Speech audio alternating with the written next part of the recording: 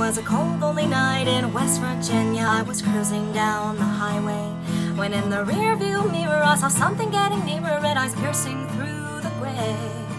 So naturally I stopped the car, pulled over on the side, and saw a 10-foot man with wings. I rolled down my window and I asked if he was single, and this strange man said to me, and I said, Mothman, oh Mothman, you really know how to treat a lady. Mothman, oh Mothman, would you like to spend the night with me?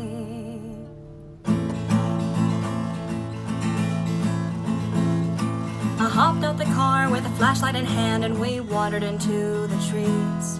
I was staring at his scarlet eyes and he was staring back at mine, but we walked the trail with ease. Then we stopped in a clearing, asked if I could hold him near me, and we lay together on a hill. I told him, you're the cryptid for me, only one who could adore me, and I knew our love was real.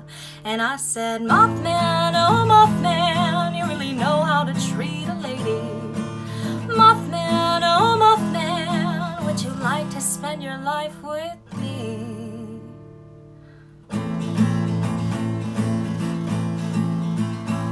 And as we walked back to get my car, I turned my flashlight off and he let out a big scream.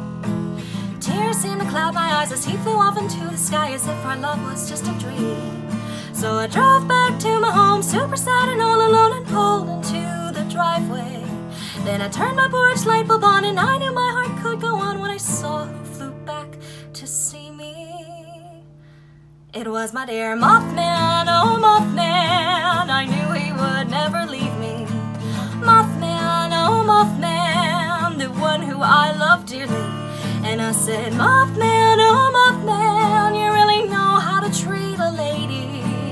Mothman, oh Mothman, would you like to spend your life with me?